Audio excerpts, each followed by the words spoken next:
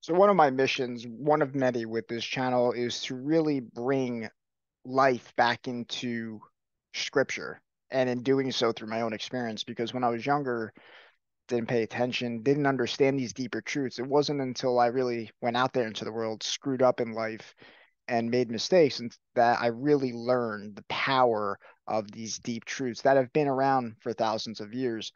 And if this can help someone who's on the path, it's a win for in my book, even if I don't even know about it. Someone who's secretly watching, someone who finds value in the videos that I put out, that's a win for me. Because there was a lot of people on YouTube that would talk a lot about the problems that I faced and have helped me tremendously. And I've spoken a lot about them on my channel, and specifically, the next step in my journey was to really share my own experience with struggling with lust and struggling with the problems that I had, and really seeing the hypocrisy of the world and seeing the hypocrisy in myself, and hoping that in shedding that, other people, I invite other people to shed that as well. But one of the things that always turned me off, and I've said this in other videos, is like the preachy preacher.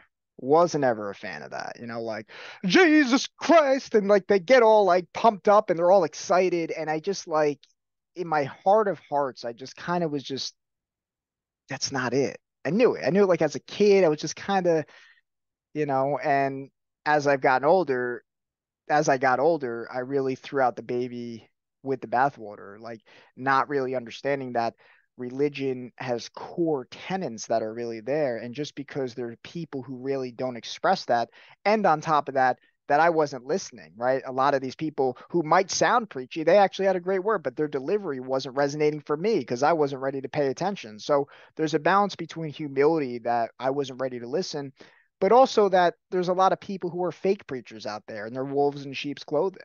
Even Christ spoke about it's like you have your garments are so beautiful, but inside you're ravenous wolves, something along those lines. I remember that exact quote. I'm working on it. But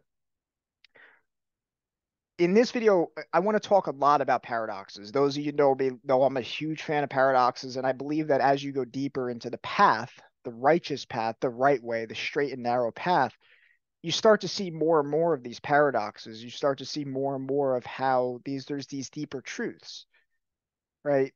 Even on a surface level, you can say it's good to have a sense of humor, and you have to be able to laugh at yourself. But at the same time, if you're always laughing at yourself, mocking yourself, you don't have respect for yourself. You're the clown. So where do we find these balances? And I think it's a balance between the mind and the heart. And when they're in balance, that we flow naturally. And it's a constant struggle. You know, even the paradox of, they say, love with your heart, be all about your heart, but follow your heart. But it's also said that the heart can be very wicked. And it's true because we can get pulled into, oh, I want this thing. I want this person. I want this. I want that. And then you get that thing and then you want something else. Or you get that thing and you realize you didn't even want it. You just kind of liked wanting to have it.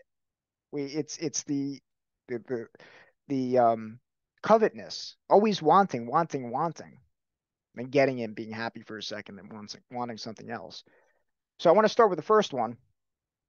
Christ said, I am the resurrection and the life. The one who believes in me will live even though they die. Like, wow. Even though they die.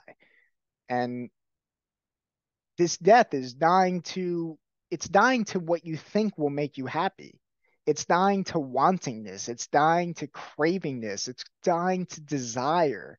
It's dying to those things that will make you, again, that you think they're going to make you happy. You think you're going to find life in a person or a feeling. Once I'm happy, once I get this, then I'll be happy, instead of realizing you're dying to those things. You're to be a disciple of Christ is to be disciplined, to do the right thing, to do it for its own sake. And as you do that more and more, you plant those seeds, you start to meet people. You meet people in your life that expands even further, and you do it, and people will see it. You'll find the others just by doing it and trusting and staying consistent. I know that's been my experience, and I'm really grateful for it. And I hope that continues to expand and I can invite others to really shine that light, because this is coming from someone who's a cynic and a doomer and a gloomer at periods of my life.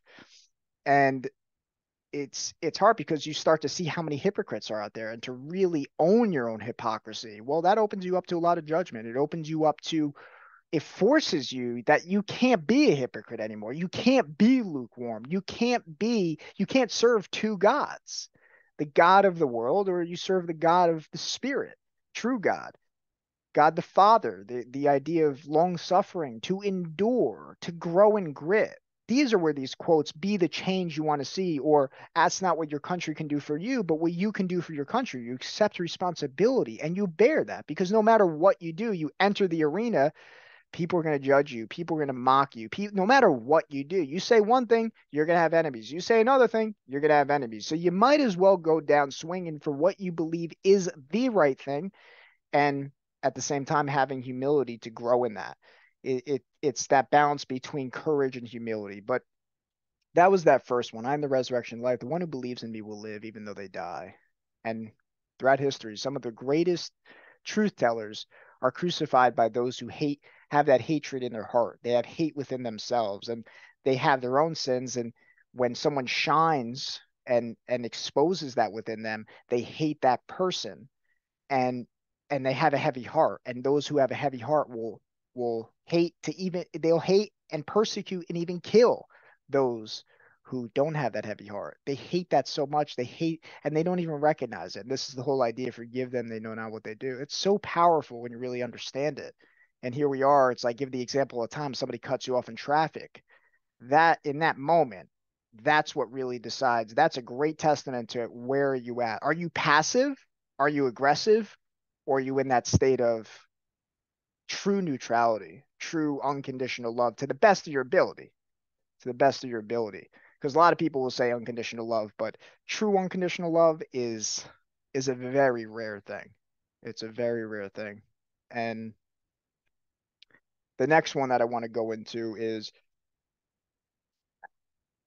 Christ says, "My yoke is easy," and also says, "How difficult the road that leads to life." This is something that I see so much in our culture. How many times you'll hear you say, just relax, go with the flow. People say that. YOLO. YOLO. You only live once. Enjoy your life. Enjoy. To its extreme, it's destruction. But when you start to live in the paradox, that's really where you understand both of these are true. And the best that I've come up with is that the yoke is easy in your heart. You have a light heart. Have a light heart. Don't take things to heart too much. Don't take things so personally. Be easy, be gentle, be a gentle man. But how difficult the road that leads to life. Have a strong mind. Be strong in your convictions. Be strong in what you believe. But stay light in your heart to realize that everybody's at a different path. And the fool, the younger version of you who may have been a fool, how would you want somebody to interact with you? Be the person that you wish you had when you were younger. It's a great piece of advice. Another one says, let your light shine before others so that they may see your good works. Go out there into the world, do good. But then the flip side, the other quote that makes that a paradox is, be careful not to practice your righteousness in front of others to be seen by them. And that's the key. The key to that paradox that is in front of others to be seen by them, to be seen by them. There's another quote in the Bible that says, "Let not the left hand know what the right hand is doing." And I believe, if I'm not mistaken, it's when you're giving to the poor. Don't think you're giving because you're so righteous. You're such a good person because you did something for someone less fortunate to you. Do it because you really empathize with that person. Do it because you see yourself in that person. Do it, be present with that person when you're giving. And don't be thinking, well, look how great I am. See this? Because that's God hates a prideful heart. And it's just another way of saying that the spirit, it within you. Do you like someone who's proud of how great they are? Look at me, I'm so proud. Or do you like someone who really just does good? It's the hero who says, I don't look at myself as a hero. I just think that I was just doing the right thing. And you feel that conviction within them. That's the way to be. But we're meant to shine our light. We're meant to go out into the world and be that best version, be the beacon of hope. I mean, the world is crazy right now. There's so much chaos going on in the world. You can just go on the internet and you could just find chaos. Look up news articles, look up the inflation, all this stuff that's collapsing. And we're called to focus on the light. In the midst of all the chaos, be the light that people need. and you need to lean on people who really see the same thing. I do my best to be that lighthouse for other people around me. Do my best in this channel to be that lighthouse for other people who see what I see. But I have my moments of weakness too. I'm not this, yeah, let's go. I have all the strength. I need to lean on other people too. We are a network and we are all nodes in this network. And there's those times where your light may dim and you need that the man next to you to say, brighten that up and be that faith. And then when his light dims, you light it up. So he's bright. And that's what we need. We need to do that. And that's the humility and courage thing, right? When your courage kind of dwindles a little bit, you need somebody who can inspire your courage again. And and then on the flip side of that, having the humility, making sure that courage doesn't turn into pride. He who finds his life will lose it, and he who loses his life for my sake will find it. And a similar quote to that is, they hated me first, so too they will hate you. But for this one that is a paradox. He who finds his life will lose it, and he who loses his life for my sake will find it. This to me is just another example of, when you lose your life, you're losing what you think will make you happy. To me, it's really a reflection of that first quote of, the one who believes in me will live, even though they die. Just another example. But I really like that idea. It's the idea of dying to the caterpillar to become the butterfly, right? This process of dying to the old version of yourself to be born again, to be a born again man. And that is really the core of it. We need people who are strong. I was talking with a buddy of mine recently where we were talking about the importance of a father. A good, strong father wants to encourage you to go into the danger of the world, not because he wants you to get hurt. He doesn't want you to get hurt. He wants you to become strong so you can be strong for those around you. And that's what we need more of.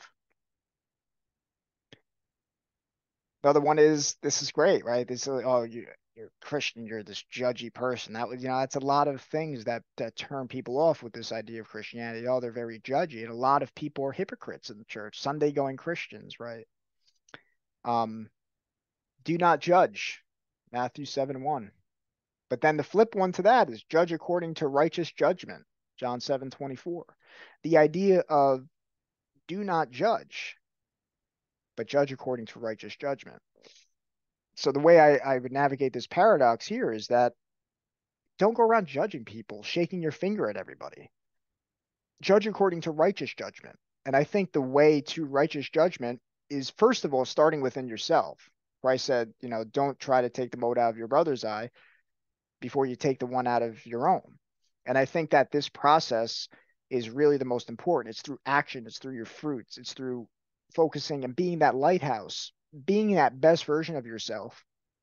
And then I believe that when that righteous judgment comes, righteous judgment in its truest sense comes through humility. It's a matter of fact. It's that if you call something out in somebody else, you're not even thinking about doing it. You're not coming from a proud area. You're coming from no, that's not right. And I know it's not right, because it's just not right. And it's a common sense. And there's a wisdom there. You know when to say it and when not to. This is where it goes with all paradoxes. Sometimes you just need to shut up and not say anything. Sometimes you're dealing with someone, do not cast pearls among swine. Sometimes you just can't, people don't want the truth, and you have to know that, and just being present, right? And knowing what the time calls for. The time called to speak, there's a time called to listen, there's a time called to act. And trusting yourself. And the only way you build the ability to trust yourself is, you have to see that own hypocrisy within. Those two, the angel and the devil on the shoulder, has to become just the angel. Because you can't live in this world where there's pulling on both sides. So I have three more here. Jesus said to us, my grace is sufficient for you, for my power is made perfect in weakness. My power is made perfect in weakness. This is, to me, it's really the essence of humility. Nobody likes a know-it-all. Nobody likes someone who is holier than thou. We are connected with people who have those messed up stories. Those people, there's something about in the American dream with the comeback story, the underdog. There's something in our DNA that we love the underdog. We love those who are mocked and ridiculed and hated, and nobody believes in you, and you did it anyway. You did it in spite of all that. And you used that hatred, right? The hater kind of mentality. But that's become, I think there's a lot of ego in that now. It's like, oh, those are my haters. Those are my haters. There's a piece of truth in that, that in the midst of being hated and persecuted, there's there's there's a pathway of taking that and using it as fuel, but it can't be the main fuel source, because then you thrive on any, and then you can see anybody as a hater. So I just want to add that caveat to that. But that that to me is it's you're made strong in humility and not becoming a victim. That's the paradox of that. Because if you're too much of a, it's almost like the ego slips in. I'm like, oh, I'm the humble person. I would never, I it slips in all these. There's like these little things that'll poke you that you'll know deep down, am I always being this humble person, or you're lacking courage, right? This again goes back to that balance between courage and humility. If you're always being humble and that becomes taken advantage of, it might be a time to act in courage. You're pointing out the mote in your own eye so much that it's actually the motes in your brother's eye, and yours is clean. And to have wisdom and trusting in your deeper self to know that difference. This one, I'm sure we've all heard. It's one of the the most famous ones, right? For what shall it profit a man if he shall gain the whole world and lose his soul? Shall it profit a man he gains the whole world and loses his soul? Again, this goes back to you can get all the money in the world, you can get all the attention, you can get all the validation, all of that, but you lose what's your own purpose. You can get caught in that validation. The key is to not look for anything from the world. And this is to me the transition of being a producer rather than a consumer. A producer is always giving. That's what it's all about. How can I be a servant? How can I serve others? And not at the expense of your own, not at the expense of your own, um, self-respect, and not at the expense of you're a people pleaser. Not That's not it, but that you are constantly giving and you're inspiring other people to give. Because if we had a certain amount of people, the percentage of population which became producers and invited other people to be producers as well, that would be a self-sustaining society. But because we have an overwhelming majority of consuming, those who are consuming more than they're producing, we end up destroying ourselves. It's a self, we're eating ourselves. It's like a zombie. What's a zombie? It's a mindless consumer. And you don't have to look on the movies to see that. We see it all around. I've seen it in myself. I see how I've been a mindless consumer. And you think about it. You think about on social media. I did a podcast with Zach Small. All right, how many times we get caught into social media? Are what we watching on social media, is that feeding our soul? Or are we just scrolling? We're just scrolling. We're scrolling through mind-numbing bullshit. I'd say most of the time that's the case. It's just an escape. Be conscious of what you're putting into your mind and go out into the world that you're not trying to get that that hit of dopamine, which the world wants to give you. It's the next hit. It's like an IV drip of dopamine hits from social media. Get to the place where you're producing. Give up the world. Give. Give. Be that humble servant. And the paradox of that is the world comes to you. And that's the idea of seek first the kingdom of God and everything else will be given to you. We want to do it the other way. We want to get the money. We want to get the attention first, the validation, and then we'll go to church. Then we'll go to God. Then we'll look at the truth. Then we'll meditate. Then we'll pray. It's the other way around. First you meditate. First you pray. First you go within yourself and find that peace within, that light heart, but that strength of character. And then all those other things come to you through your fruits. You will know them by their fruits. And the last one here is God is faithful. And this isn't necessarily a paradox, but since I've talked about all these other quotes, and I put it down here. I wasn't even looking to speak about in this video, but I'll share it and I'll end on this note. God is faithful. He will not let you be tempted beyond what you can bear. But when you are tempted, he will also provide a way out so that you can endure it. I guess I can make this a little bit of a paradox because we're into this world. A lot of comedians I'll see. It's like you put me into this world. I think of Bill Burr. He's like, you put me in this world. You gave me hookers and you made me bad at math. And um, and he goes, you didn't expect me to screw up. He goes, it's not my fault. It's your fault. You put me into here, right? And that's where the mind can go, and it's like blames God. Um, but it's almost that we're this is like kind of goes in with the idea that we're made strong in our weaknesses because we have to learn bad in order to learn good. We have to screw it all up, and some people screw it up at different levels. Some people ignorance runs deep. The things we do to ourselves, we hurt ourselves unnecessarily. It's really it's mind blowing how much we make the same mistakes over and over again until we learn. And people will do that. It's it's different for everybody. Some people will do it their entire life. They'll do it for 10 years. Some people learn quickly and to understand the whole complexity of the whole world. That's not, my goal. So I'll never be able to figure out, how life will play out for every different person. Um, but this paradox, I guess, is that we're pulled into the world. Whatever your thing is that you get pulled into, for me, I've spoken about on my channel, it's been lust. And I've really learned that using that first of all, wearing that as a weakness, that was a weakness. Because to try to block it out, first of all, it makes it harder. It makes it like now it becomes more of a pull. It's like, don't press the big red button. Okay, well then you want to press the big red button. Don't do it. And again, the paradox of this is what works for one person can do cold turkey. Another person needs to gradually taper off. And that one might work for one person, one might work for another. But the key is to see it for what it is. How you go about it, as long as you see it for what it is, that's to me the most important. The problem is because it comes when you become proud and saying something that is truly not good is actually really good for you and inviting other people to do the same. But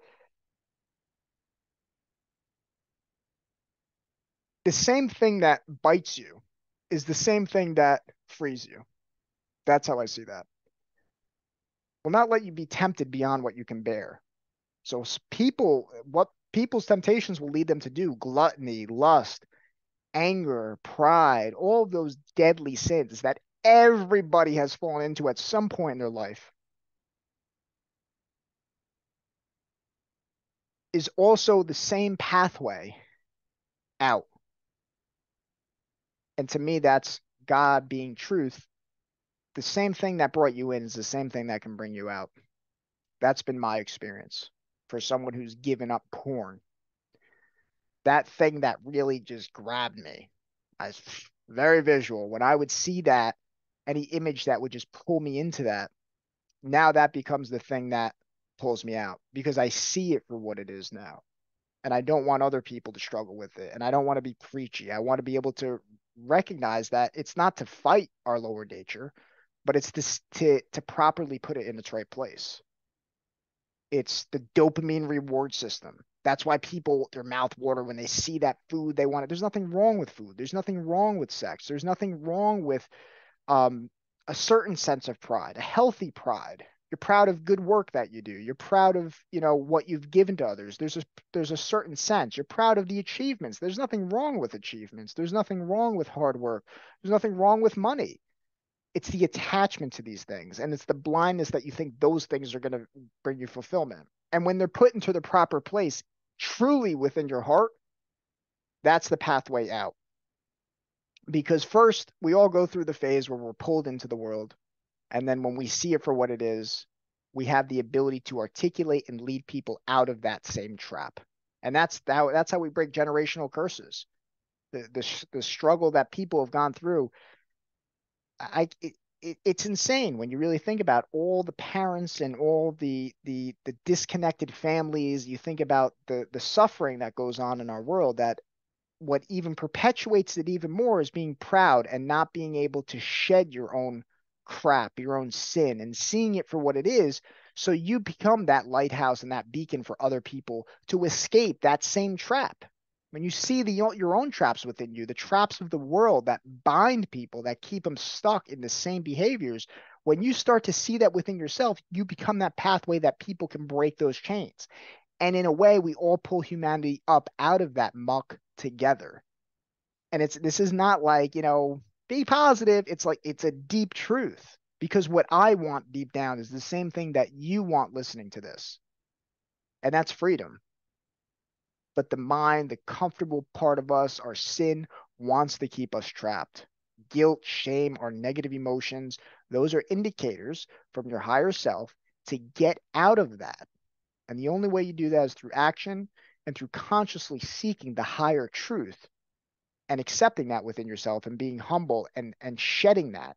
Find the others, find the people in your life who really are that beacon for you. So I hope that's helpful for you guys. For those who are not a huge fan of the Bible thumpers, don't focus on the people. Don't focus on the preachy people. Go within yourself. God hears you in secret. The truth is within you. The kingdom of God is within you. So it's a personal process within yourself. Find it within yourself. Listen, the mind will make you go crazy. The mind will fight you.